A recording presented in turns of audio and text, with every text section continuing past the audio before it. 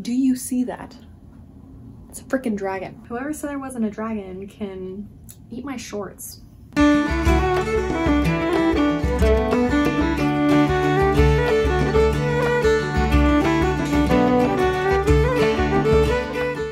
Hi, my name is Soleil and welcome back to the Little Reader's Corner. Today I'm sharing my TBR for DraconAthon. If you don't know what DraconAthon is, well, you're just in luck because I happen to be one of the co-hosts for this readathon, so I can tell you all about it. Basically, DraconAthon is a draconic or dragon-based readathon that I am co-hosting with Jade from Jaded Reader. It is going throughout the month of August. There's a lot of variety with the prompts that we have, so you can kind of choose your own adventure for how you want to apply the prompts.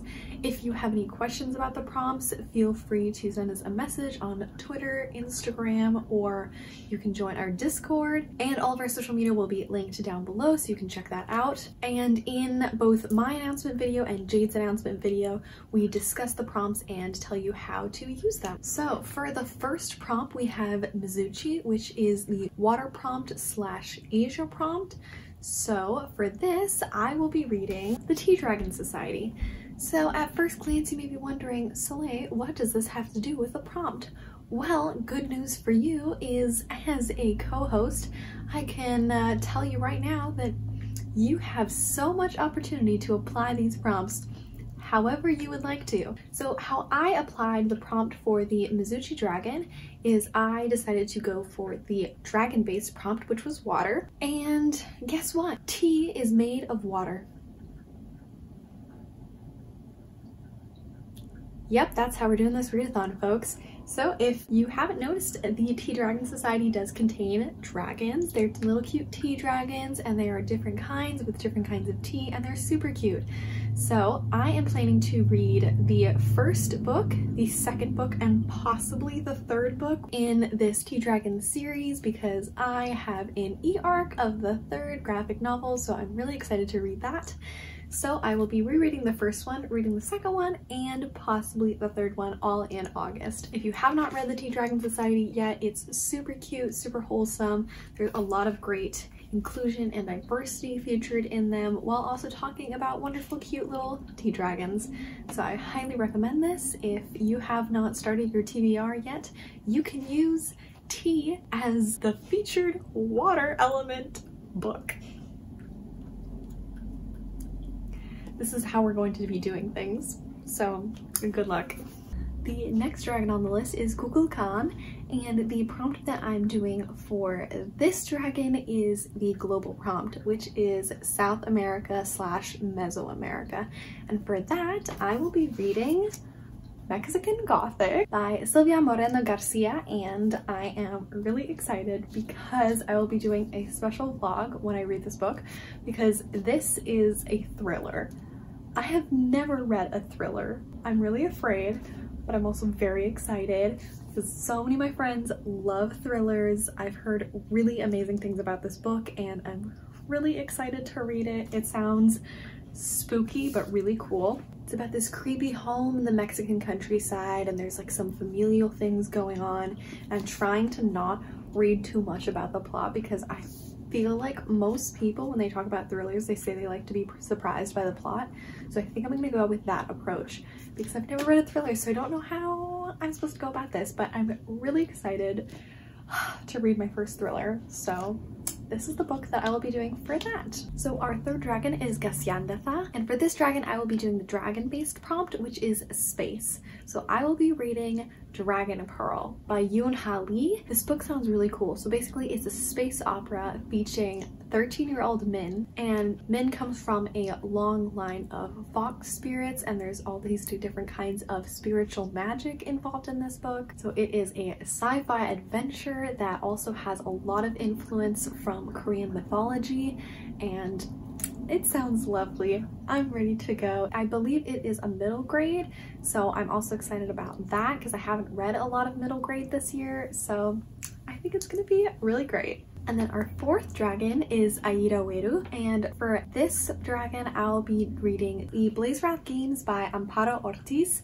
and this book will be coming out in a couple months, in I believe October, if it's still on schedule. So I'm really excited to be featuring this book in our readathon. The publisher was so nice to send this my way so that I could feature it in our dragon readathon, since this is an upcoming really exciting release that I would really love to feature on my channel. So this book is about a dragon world tournament. It takes place in an alternate reality, like contemporary style world, but of course competitive dragons, tournaments. I think this is the perfect book for me. I'm really excited to read it and I can't wait. Also, it matches the prompt for queer because there are definitely queer characters in it and I can't wait to see those relationships unfold. Our fifth dragon is Udrai Goch, and for this one I am doing the dragon-based prompt for wizard, and I will be reading the Adventure Zone, specifically volume 2, because I'm currently reading volume 1 and really enjoying it. So I asked the internet to see if there were any dragons in this graphic novel series, because this is a graphic novel series that's based off of a podcast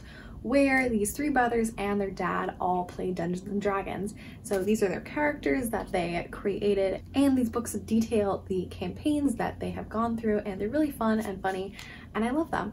But I asked if there were any dragons in here. Someone out there said there weren't. However, I found a dragon when I was skimming this book because I was sure there had to be a dragon somewhere, and you bet your ass there is a dragon in here. So, you know, I don't know what to say, but whoever said there wasn't a dragon can eat my shorts. Let's find it. There is one page where you see a dragon. You know, as a co-host for the readathon, I can absolutely say without a doubt that we are very flexible on these prompts. However these work for you is exactly how we want them to be functioning, you know? We want you to have a good time. We want you to have access to books that you will enjoy, that are right up your alley, and guess who just found the dragon? You see that? You see that right there? Do you see that? It's a freaking dragon. It's a three-headed looking worm kind of situation. Dragon. So this book works for the dragon-based prompt because there's also a wizard in here. This guy's a wizard. So, you know, am I nailing it or am I nailing it? I gotta say, I really am nailing this. All right, our sixth dragon is Kihawahine, and for this dragon, I will be doing the dragon-based prompt because we just love our dragons, which for this one is spirits. I will be reading The Last Samsara by Kristen Cicarelli or Cicarelli. This book definitely has a form of spirit in it. I think I got like 100 pages into this, like a while back when I had it as the ebook, but I never got around to finishing it, and I was actually really enjoying this. So first, I have confirmation from someone who has read the book, I think Jade was the one who read the book, that there are definitely a form of spirits or spiritual beings in this. But also, if we look at the summary, in the beginning there was the Namsara, the child of sky and spirit. So there you go. There is a mention of spirit or spirits, spiritual beings, something going on with spirits in this book. So it completes our prompt for Kihawahine, spirits. Bam. Nailing this. Now our last prompt is Akek. So I originally was going to read a different book for this. However, after seeing the amount of books that I am trying to tackle in August and looking at how many books I read in the past couple months, I decided to combine the 7th prompt for Akek with our group book. So I will be doing the global prompt for this book, which is Africa. So I'll be completing this prompt with our group book, which is The Rage of Dragons by Evan Winter. This is a really fascinating story that we decided to pick for our group book. So this is an African-inspired epic fantasy, specifically from the Xhosa people, where Evan Winter is actually from. It is about a world caught in an eternal war, and the Omehe people have been fighting this war for over 200 years without much hope of any coming peace. 1 in every 2,000 women has this power to call down dragons, and 1 in every 100 men has a power to become this really intense fighting machine. But our main character Tao is giftless, so he can do neither of these things. All he wants is to settle down and have a family, so he tries to get his way out of having to battle in this war. But then after this terrible accident that happens to some loved ones, he decides to go for revenge. So that is our group book. It is a fantasy book. I believe it's around 500 pages, so I decided to combine it with the 7th prompt.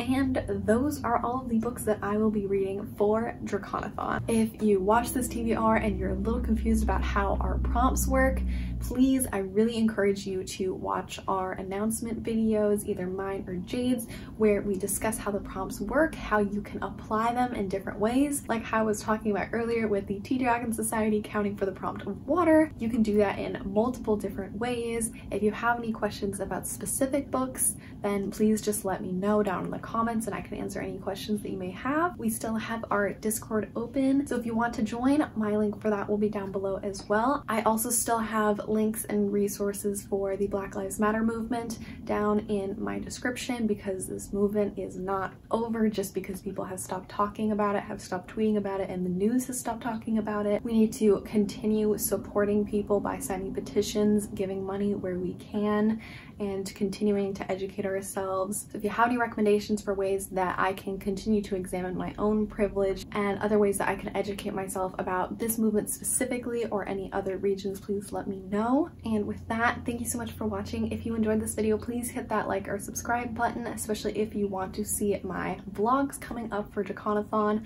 I do have one more exciting announcement for anyone who has made it to the end of this video. I am creating right now some graphics for any person that wants to bullet journal about their DraconAthon experience. I am currently still in the process of making these. If I have any finished, I will put them up right here. Otherwise, I will be sending them out on our Instagram and our Twitter and our Discord. So if you want any of those graphics and you aren't on any of those platforms, please let me know and I can send them to you individually. I hope that you find some sunlight throughout your day. Thank you. Bye.